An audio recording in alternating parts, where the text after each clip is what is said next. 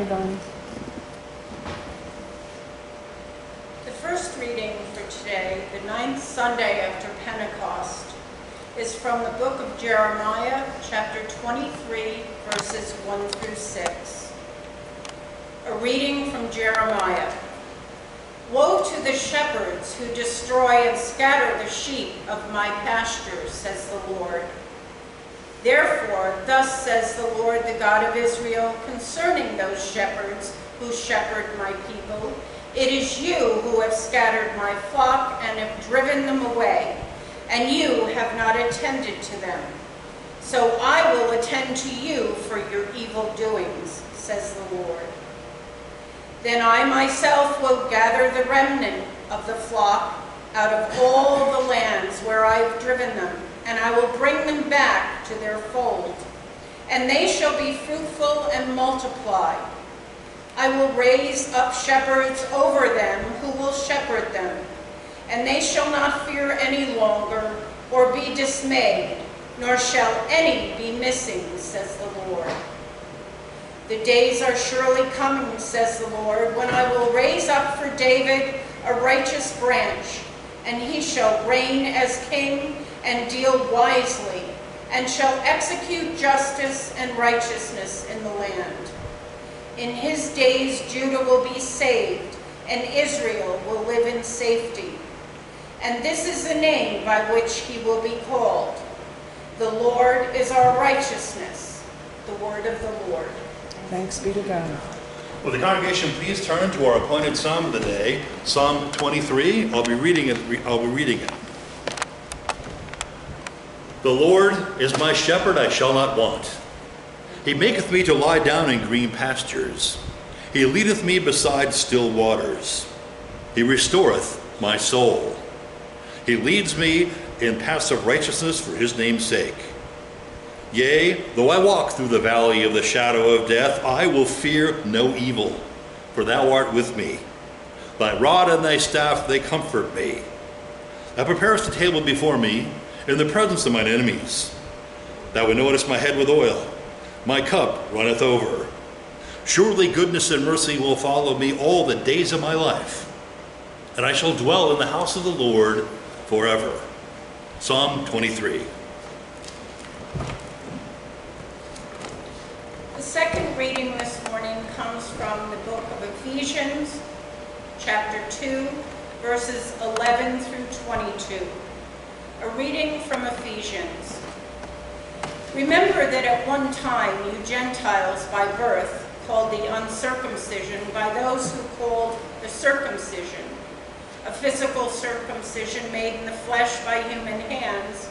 Remember that you were at that time without Christ, being aliens from the commonwealth of Israel and strangers to the covenants of promise, having no hope and without God in the world.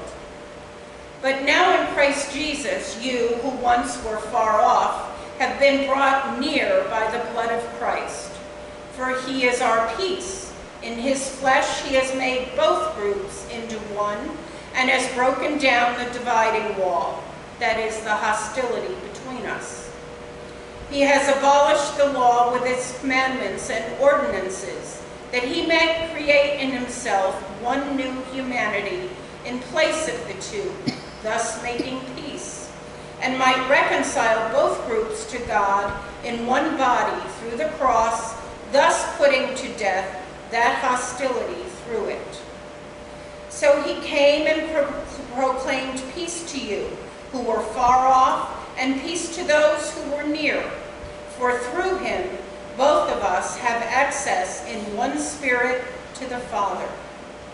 So then you are no longer strangers and aliens, but you are citizens with the saints and also members of the household of God, built upon the foundation of the apostles and prophets, with Christ Jesus himself as the cornerstone.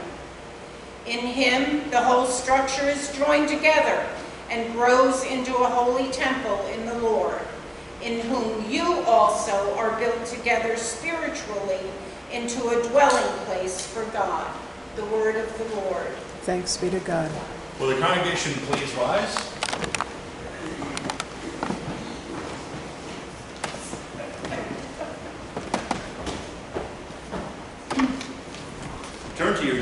liturgy sheet and join with me in saying the appointed gospel verse. Alleluia, Lord, to whom shall we go? You have the words of eternal life. Alleluia. The appointed gospel lesson for today, for the nice Sunday after Pentecost, is taken from the Gospel of St. Mark, chapter 6, beginning with verse 30. The apostles gathered around Jesus and told Jesus all that they had done and taught.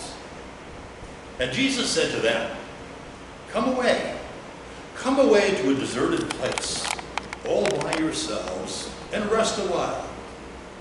For many people were coming and going, and they had no leisure even to eat. And they went away in a boat to a deserted place by themselves. Now many saw them going and recognized them, and they hurried there on foot from all the towns and villages, and they arrived ahead of them. As Jesus went ashore, he saw a great crowd, and Jesus had compassion on them, because they were like sheep without a shepherd. And he began to teach them many things. When they had crossed over, they came to the land of Gennesaret, and they moored the boat. And when they got out of the boat, people at once recognized him, and they rushed about the whole region and began to bring their sick on mats to whenever they heard where he was. And whenever he went into the villages or cities or towns, they laid their sick in the marketplaces, and they begged Jesus that they might touch even the fringe of his cloak. And all who touched the fringe of his cloak were healed. This is the gospel of our Lord. Praise to you, Lord. Will the congregation please be seated? Let us pray. Lord Jesus, on this ninth Sunday after Pentecost, we thank you for the opportunity to come away and to spend some quality time with you, to sit at your feet and to learn and to hear. Lord, help us to understand today's gospel lesson and apply it to our life in you. In Jesus' name we pray. Amen. Amen. Before I begin this interesting sermon today, I want to say hello to my grandkids. Yes. Yeah. and Corbin, Brecken, and Anders. And so this morning, my daughter, Haley, sent a picture of Brecken and his friend sitting under a blanket with their Bibles open, watching the sermon on the TV. And the kid, he's like, how is he, like 11? He's 11? Yeah. They're taking notes and following along in the Bible with my sermon. That's pretty interesting, right? And it's not that they're listening to me, it's that they had the Bible open and they were reading it and paying attention. Yeah. That's pretty interesting. So maybe we'll stick that up on the church website. I thought that was quite a picture there. What a blessing. So I told Linda, thank you for videoing this. You never know who's watching. You know, we have people watching all over the place, and it's an important thing to do. So, all right, now with that, let's go do today's sermon. Now, do you like Thanksgiving? Yeah. You're supposed to say yes, right? You had the turkey, you got the stuffing, you got all the, the sweet potatoes with the marshmallows on the top, all this stuff. What's the best part about Thanksgiving? Friday and Saturday. It's leftovers. Do you ever notice that? The leftovers taste better than the Thanksgiving dinner. Well, guess what? That's what today is. Today's gospel lesson is a bunch of leftovers. It's put in the Tupperware container, shoved in the back of the refrigerator. And unless you come to church today, this is the kind of stuff that you would probably just sort of skip over and get to the interesting stuff in the Gospel of Mark. So this is like a leftover day today. Now, as I said, the leftovers are the best part of Thanksgiving. You know what? There's some really good stuff in here. So let's take a look at this. And it's kind of crazy. It starts with Mark chapter 6, verse 30, and it goes to 34, and then it skips and goes down to verse 53 through 56. So in other words, you've got like a block of material, and then a blank space, and then a block of material. I don't know about you, but when someone says, don't read that, what do you do? Read it. I want to read it. So I read this for you. What do we have today? We have a block of material, and it goes from, last week was Herod Antipas and John the Baptist. Immediately, today's story begins with verse 30. Then we have verse 30, 35 through 45. Jesus feeds the 5,000. 5 loaves and 2 fishes, 5,000 men. So it's probably 5,000 women and 15,000 people he feeds. So they skip that part of the story. Then there's another block of material immediately, and that's Mark chapter 6, verse 46 through 51, which is right before the second section. What is that? Jesus walks on the water. So we're missing the feeding of the 5,000 and the calming of the storm and the walking on the water, and instead we have the leftover stuff today. So keep that in mind as we progress into this. So these stories are interjected, okay? So here we go. Let's start right at the beginning. The apostles gathered around Jesus, and they told him all that they had done and taught. Stop. What's going on here? Before the John the Baptist material, last week, way up here, it's what, Mark chapter 6, verse 8? Jesus sends them out 2 by 2. So they've been out teaching. They've been out teaching. They've been out on the countryside, and going to the villages and the towns, and they're teaching. Now, is this an important thing? This is an internship. This is a work-study program. What is it? Northeastern College in the Boston area is like a 5-year program where you go to work for a semester, you learn engineering, and then you work at a company for a semester, and you go back and forth. By the time you're done, what's more important, your degree or your work experience? Yeah, isn't that interesting? A lot of problems. We have problems in modern colleges where you spend 4 years in the ivory tower and you have never actually worked or done anything. So this is a work-study program. The disciples have been out. Now, what's the most important thing that you do if you do any human endeavor? This is management theory. Okay, ready? This is called process theory. Steve, you must have had this before. Okay? You have a project. What is it? It's the process. You want to do something? Anything in life you want to do. That's the process. What do you need? Inputs, process, and output. Now, what's missing here? The most important thing in the process model is this. Ready? Here, let me give you an illustration first. Where's California? 3,000 miles. It's over there, right? Okay, so I'm going to go to California. So I'm going to get in my truck and I'm going to drive to California. What's going to happen to me? Am I going to make it to California? Why not? Yeah, it's not my truck, that's right. I depend on the goodwill of strangers. Here's what happened. The most important thing with driving anywhere is not knowing where California is, it's this. Right?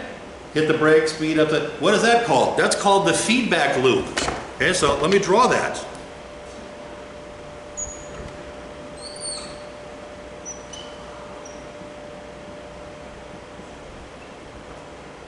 I can't spell feedback here. 2 E's. Okay, see this? Input, process, output, feedback loop. Okay? Correcting yourself is how you keep the car on the road. Right? You keep it on this side of the line, you stop at the bridge, you stop at the toll. Okay, so the feedback loop is the most important thing. It's not that the disciples went out teaching. The input, the disciples go, they teach, they come back. No, that's not the most important part is the feedback loop. You have to process what you just did. That's where real learning takes place. Does that apply to all things in life? Yeah, it applies to all things in life. When you do something, anything you take in life, you want to sit and think about it and go, how could I have done better? What do I do? When Linda films the sermon, she usually posts it on Sunday afternoon, and I watch the sermon, and then I say, how could it have been better? What could I improve? How could I? You always have to work on your public speaking. You always have to work on anything you do in life. You're a contractor, you build something, I don't know, you have a sales deal. Anything you do in life, it's not just the input and the process and the output, it's the feedback. Analyze what you've done and strive to make it better. That's where you learn. That's how you learn. And a good teacher would say something like, okay, you've been out on the field. Now, what did you learn about this? Tell me the hardest thing you did. Tell the easiest thing. What did you learn in your experience out on the road? And you talk about it in a group, right? Because one disciple might have had something happen, and the other disciple didn't. And the other disciple who pays attention can learn from what the experience of another person. When you take a college class, and this used to make me crazy, someone would ask me a question, right? 35 kids there, and what do immediately I answer the question, and the other 34 kids in the class check their iPhones and are looking out the window. When someone asks a question, you listen to them. Listen to the question, listen to the answer, and learn from that. That's how you learn. This is what Jesus did. Do we like Jesus? He's a great and noble teacher. Some people, they minimize Jesus. They don't want to say he's the Son of God who died on the cross. They can't quite bring themselves to say that, but they all admit he's a great and noble teacher. Well, what kind of teaching techniques did he use? This is what he did, right? The apostles, they come back. Okay, stop. Let me talk about the word apostles for a minute. This is the only time in the Gospel of Mark where Mark calls these people apostles. Every other time, they're disciples. When you read the Bible, there's a distinction between disciples and apostles. Disciples means students, learners. Who are you? Who am I? We are disciples of Christ. We are students of Christ. An apostle is a technical thing. The word from the Greek means sent out ones who sent out on a mission. They're sent out. That's what it means. Dispatched. Apostles, there can only be 12 apostles. Well, what do you mean? An apostle has to be a student of Jesus for 3.5 years during his earthly ministry. He has to have seen the risen Lord. And they are ordained or anointed. They have a special duty to go out after the death, burial, resurrection of Christ and do what? Build the early church. What do we call that creed that we do every week? The Apostles' Creed. Woe unto any church, including us, if we say, well, the apostles are really nice and everything, but let's add some more interesting stuff to it. It'll help the church grow. That's called apostasy, right? We don't add anything to the words of the Bible. We don't add anything to the teachings of the apostles. When we come here, we've been talking about the same thing here at St. Paul's, Wurtemberg, since 1760 when the church was founded. We don't add new stuff to it, right? It's the same thing. It's the death, burial, resurrection of Christ. That's the center. The Apostles' Creed is the teachings of the apostles. Now, where did the apostles get their teachings from? From Jesus. So he's making disciples. He's making students. He's creating disciples by sending them out 2 by 2, and they come back with their action report. What did you learn during internship? And he gathers them around. Why? Because you learn in a group, right? And they report back, and they tell him everything that they did and everything that they taught. What a great thing. What a great thing. In other words, Jesus, the great teacher, his education system is rooted in real life. What's one of the problems we have today with our education system? We have a lot of problems. One of them is it's only 9 months long, because it's set up so that the kids can go home and work on the farms during the summer. The problem is only 2% of the American population works on farms now. A lot of kids have single mothers, single parent homes. Well, they need to be in school 12 months out of the year. They ought to have 9 months of liberal arts and 3 months of a technical school, where you learn plumbing, you learn electrical, you learn cooking or whatever, and rotate it around so that the kids get some experience in the real world. Theoretical, ideological gobbledygook doesn't really help you to balance a checkbook. It doesn't teach you how to, do a basic thing like, cut a board at a right length or something, right? Know how to use a ruler, okay? So there's a complete disconnect. Well, Jesus, he's the perfect teacher. Look what he's doing. Talk about it, right? And so they gather around, and he says, look, come away, right? Let's go to a deserted place, a desert. Let's go away, all by ourselves, and rest a while. Stop, and stop.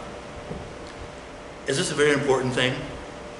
It's extremely important. What's this book here? Future Shock by Alvin Toffler.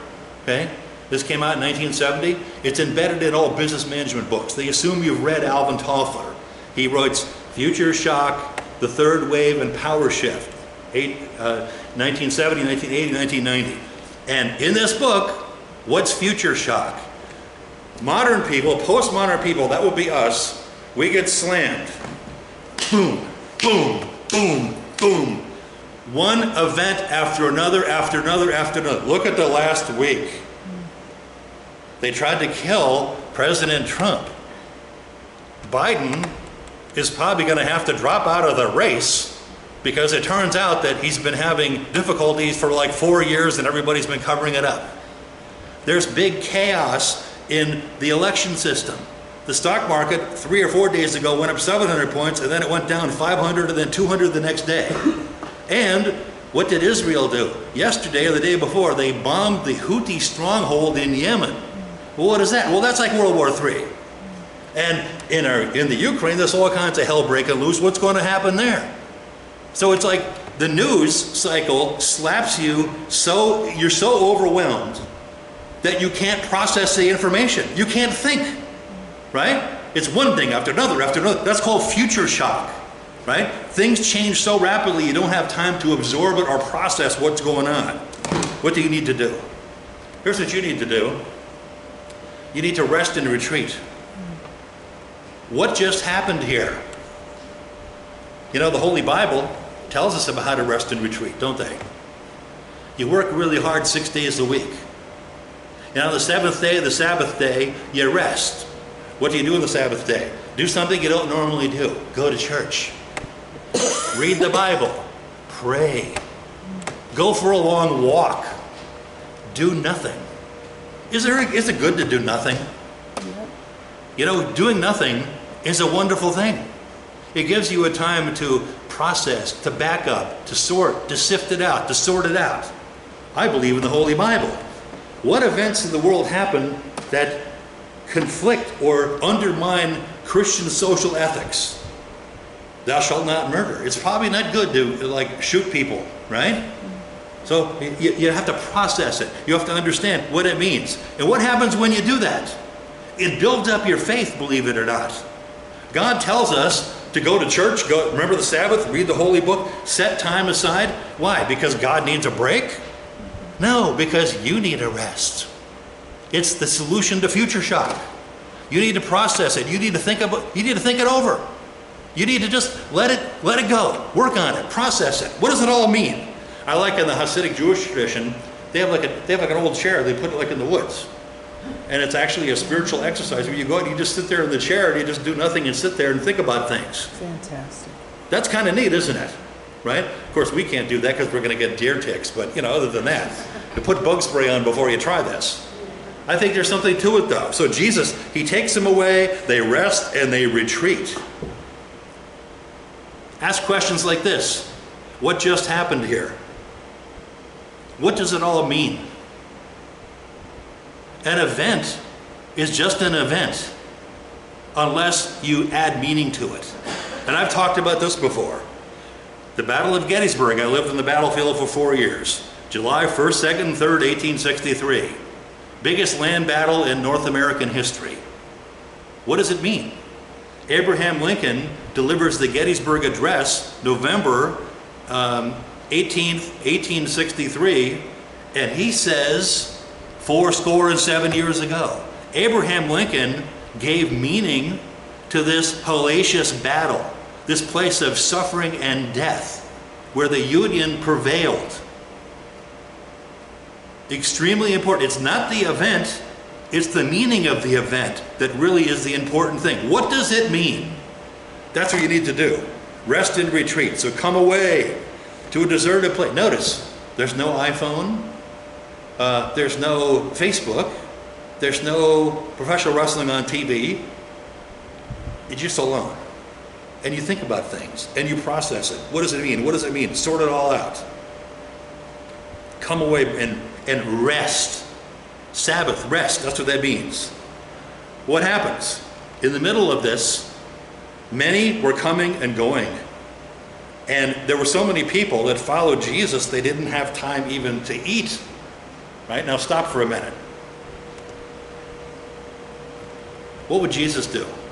Jesus doesn't say to these people, get out of here, we're resting.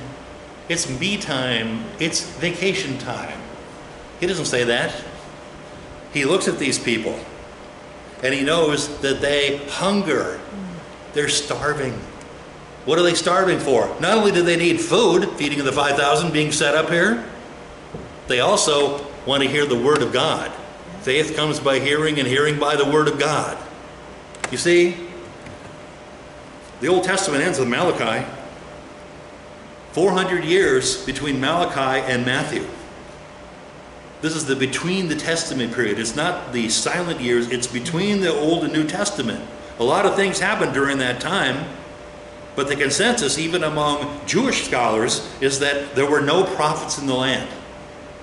No prophets. Suddenly, Jesus appears. And what does he say to these Amaretsim, these people of the land? Who are they? These are peasant people who are Jews who don't have enough money. They don't have enough money to pay the temple tax, so they can't go to the temple in Jerusalem. And they can't go to the local synagogue because they don't have enough money to pay the temple dues or the synagogue dues. So they're Jews, but they sit outside and they get the crumbs that they can hear through the walls. Jesus stands up and says, you have heard it said from men of old, but I say unto you. What? What is that? They're starving. They're starving for a word from God. Jesus is our prophet, priest, and king. There's a prophet in the land, one like Moses, Deuteronomy 18. That's who Jesus is. That's why they were like mobbing him. They couldn't get enough of him. Thousands of people following him around, running after him. They've been starving for 400 years, and all of a sudden now the buffet is open. What a beautiful thing. What an amazing thing. Now, let me talk about this. Is it a burden to have a large following? You know, a lot of people that, that woman has 25 million followers on Instagram. Okay? Well, is that a big responsibility? If you are popular, if you are in a leadership position, you have a duty to the people to act in a righteous manner. People believe and follow you. It's a big responsibility to be a leader. You don't like manipulate the people to try to get more money or more power out of them. You serve these people and you set a moral example for the right way to live and the right way to act and the right thing to do, because people are watching you and they want to know. Do you know any non-Christian friends? Yeah, they're all over the place. They're watching you right now. They want to know, what do Christians think about this? What do Christians think about that? What is Christian social ethics? What does it all mean? People are watching you and they want to know how you react to adversity. They want to know, how do you act? You see, what's worse than adversity? Prosperity and success. When people follow you, you better make sure that you're centered on God, right? Incidentally, did you watch the Republican convention? I did. God had a good week last week, didn't he? Right? And you know, on the back of a dollar bill, what does it say? In God we trust. What does that mean? It doesn't mean the Holy Trinity. I wish it did. It means God in general. So there were some outstanding chaplains that prayed. My favorite was the Detroit preacher from the inner city. I'll tell you what, this guy is good. I'd go to his church. In fact, I'm leaving now. That guy rocked the house. He was fantastic. And there was a Missouri Synod pastor, and I got such a kick out of him before he did the boring Lutheran prayers, right? He imitates Trump. This is going to be the greatest prayer ever. You know, it was really a funny thing. And there was a woman who did a Sikh prayer. Yeah, who are Sikhs? They're from northern India. They're not Hindu, and they're not Islamic. They're like a hybrid between the two, and they're tough as nails. The Sikhs love to fight. So you want to have bodyguards when you go to India that are Sikhs. They're really tough. So she does a prayer. You see, we live in a country that has freedom of religion.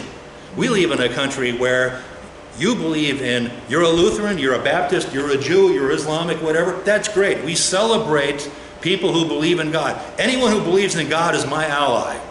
It might not be the kind of God that I think Mormonism is kind of strange, but I admire them. Salt Lake City is a nice city, and they run a really good state over there. It's kind of interesting, right? So anyway, so God is an important thing in the public square. So all right, so people are watching, right? So what happens then? People follow, right? And they go to shore. Right? Now again, this is where Mark is interested in Jesus on the move. Right? Why is that? He's writing for Greco-Roman readers. Greco-Roman people, they're not interested in philosophical gobbledygook. They want to know about the man of action, Jesus. So they want to know, what does he do? What did time and space? So Jesus at Capernaum, he goes over here to the Jewish side of the lake, Gentile side, he goes over here, Gentile side of the lake. He walks on the water, right? All this kind of stuff, feeds the 5,000 up in here. He's moving around. So you read today's gospel lesson, it's kind of hard to keep straight. Where is he at what time? You need like a map with pins on it or something, right? So Jesus comes ashore, and a great crowd of people followed him from like Capernaum all along the shore, all the way over here to where Pam is sitting, the Gentile side of the lake. So they get off the boat after he walks on the water. He steps on the shore, like the D-Day landing, and here's 1,000 people waiting for him. Right? Again, they're starving to hear the word. Now again, instead of saying, "Get out of here, it's me time, I'm busy," he looks at him with compassion. Stop. What does that word mean? Come is with, passion is suffering. With, he identifies with the suffering of the people standing on the shore. You know, Bill Clinton is famous for, "I feel your pain." Okay? Well, that's a pretty good political slogan, but Jesus really does have compassion for these people. He's the real deal. He looks at these people, and rather than saying, "Get out of here, I'm busy," right? Instead, he has compassion on them. Well, what are they? They're like sheep without a shepherd. That's why we read the 23rd Psalm. Vonnie, that's why you read the first reading from Jeremiah. That's why we have our stained glass window. Why does that speak to us so much?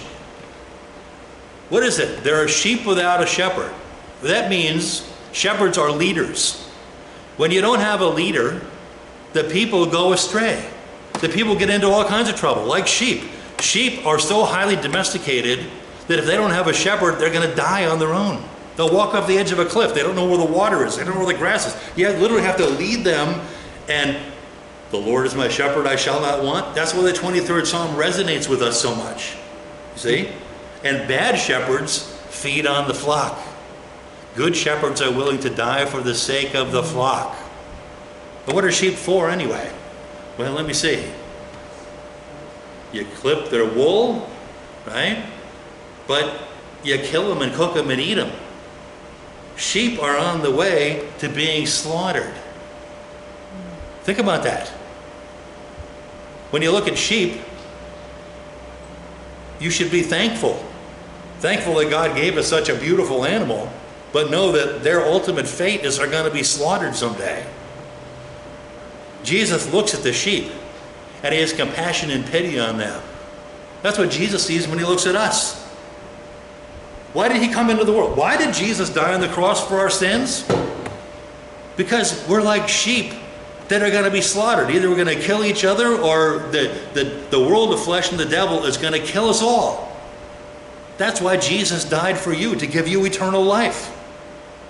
He doesn't mock the sheep and make fun of the sheep and exploit the sheep and beat the sheep up and abuse the sheep. He has compassion, passion, like suffering of the Christ, compassion on them. What does he do? Instead of saying, "Get out of here, I'm busy," no, he teaches them many things. What's our problem? Our problem is profound ignorance of God. Our problem is faith comes by hearing, and hearing by the word of God, and we've got earbuds in our ear. We're listening to the voice of the world, the flesh, and the devil. We're listening to the words of Satan, and we wonder why our lives are messed up. Jesus has words of eternal life. Jesus tells you how to learn to subdue your passions. What does that mean? How do you act as a Christian gentleman and a Christian lady? How are you supposed to act in the world? You're supposed to love God and love your neighbor. Do we see a lot of that going on in the world today? I see a lot of people who despise and mock God.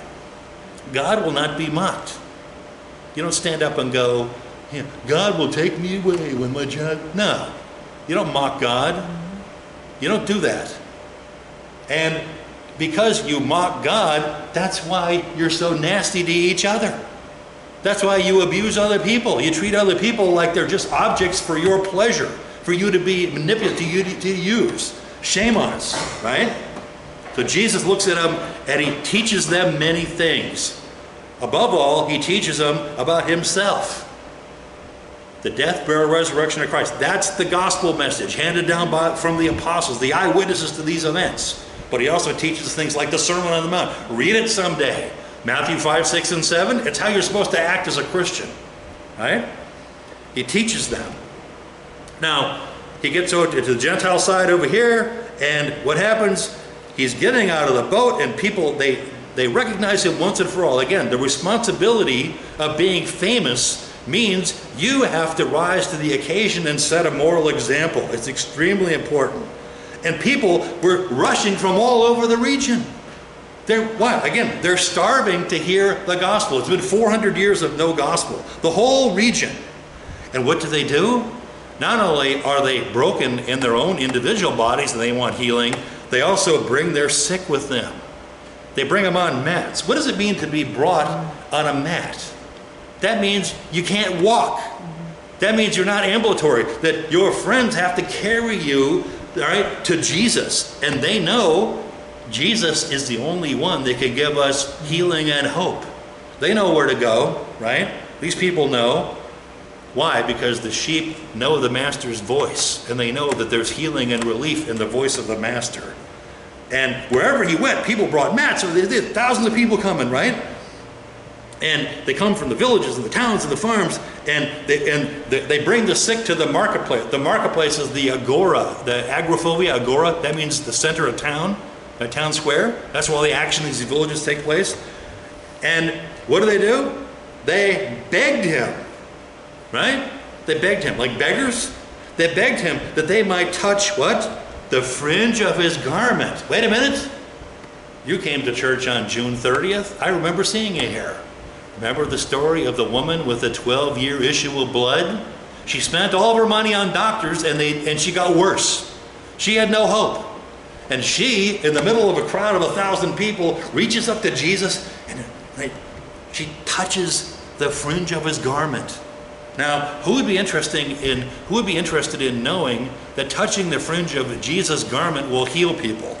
Well, let me see. Greco-Roman readers, they want to know about the action Jesus. There's not a whole lot of teaching in the Gospel of Mark. It just says that Jesus taught, but it doesn't really give you the content of what Jesus taught. Isn't that interesting? You have to read, Matthew and Luke for that information, or John especially for that. Mark just says he taught, and then he gets onto the interesting stuff, which is the action stuff. Touching the fringe of his garment. A Roman reader would have read that and went, what kind of power does this guy have? Dunamos, dynamite? That's the Greek word for power? What kind of power does he have? He's so powerful that if you touch the fringe of his garment, you can be healed? What's the question of Mark again? Remember, the Gospel of Mark ends with this. The centurion, who's Roman, standing at the feet of the cross, and he says, truly this is the Son of God.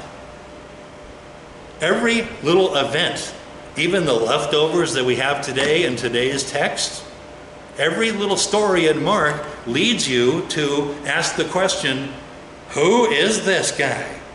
Who is this? I've never seen anything like this before. Who is this one? He has compassion on us, the sheep.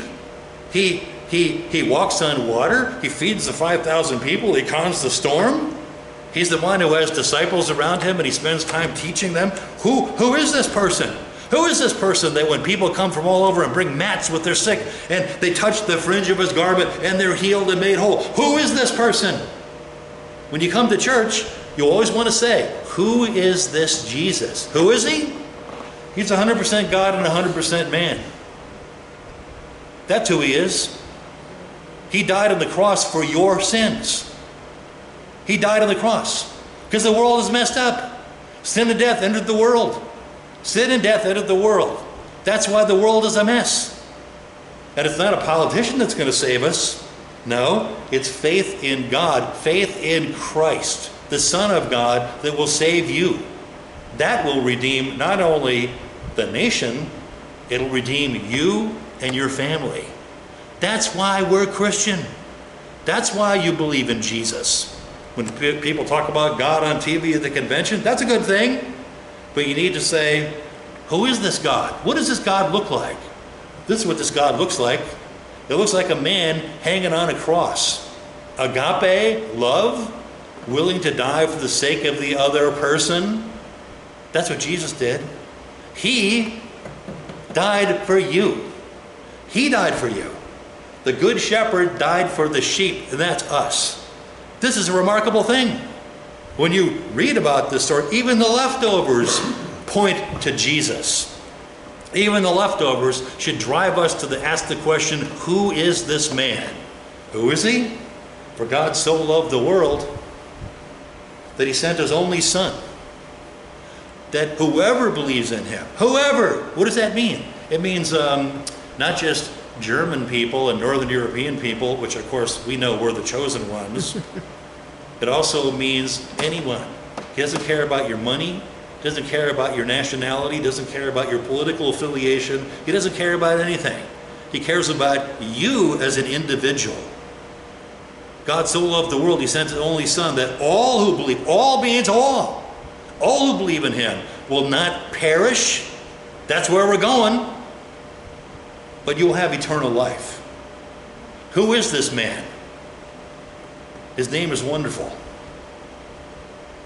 The Mighty Counselor, the Prince of Peace, the King of Kings and the Lord of Lords, and he's our Savior. Amen.